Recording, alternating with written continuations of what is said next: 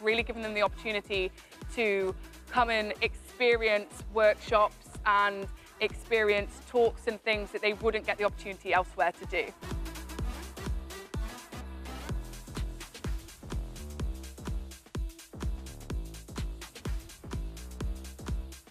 It allows younger people to essentially be exposed, and to obviously it opens up their eyes to like a different thing to what they wouldn't usually see obviously in the normal day-to-day life.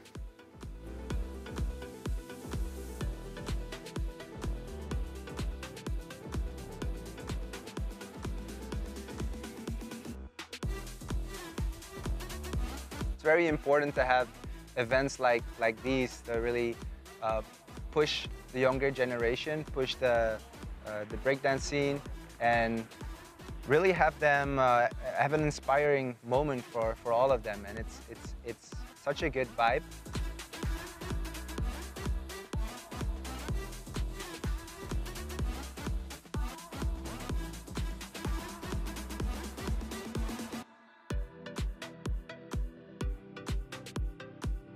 It is that space where it's young person led, from the mind of a young person, organised by young people and facilitated by people who are sympathetic to that, who want to help them out. I think it was a brilliant idea. There's not enough of that.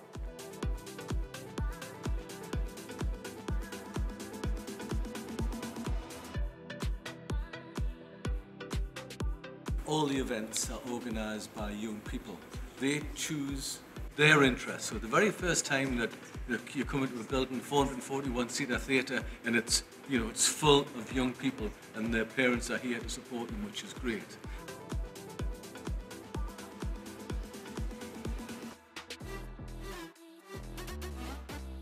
How do you ever make a job of that? How do you make a living out of being an artist or a creative in any of these industries? An event like this shows them that that's possible, and that's possible on your doorstep in the North East.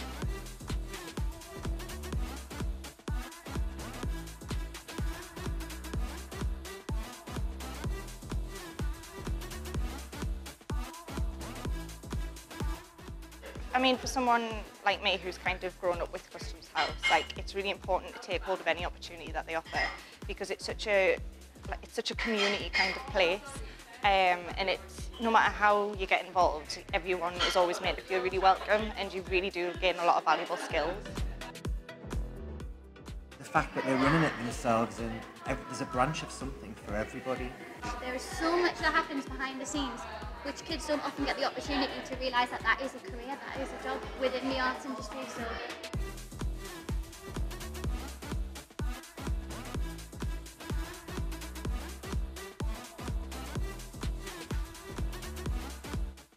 It's something designed by that age group, for that age group, which I think ensures that it's all relevant to their experience levels and what's going to be most useful for them.